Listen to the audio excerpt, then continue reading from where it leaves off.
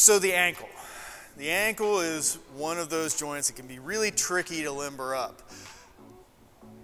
The talus, or the top bone in the ankle, is a dome, but it's not a symmetrical dome.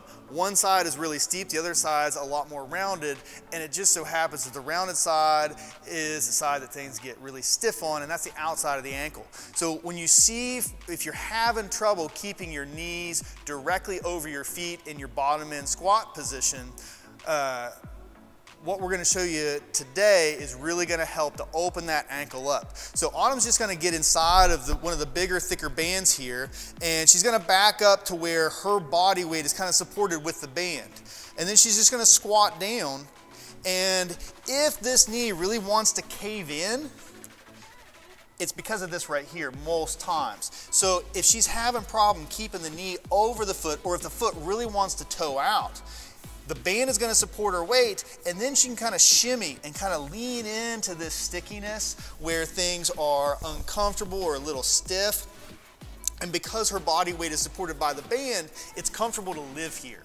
And the best way to open things up is to live in the places that you're uncomfortable. So if she's sticky on this side and not that side, then she just wants to kind of lean her weight into this area here until things start to limber up a little bit more, and then it becomes comfortable to live in that better bottom end position.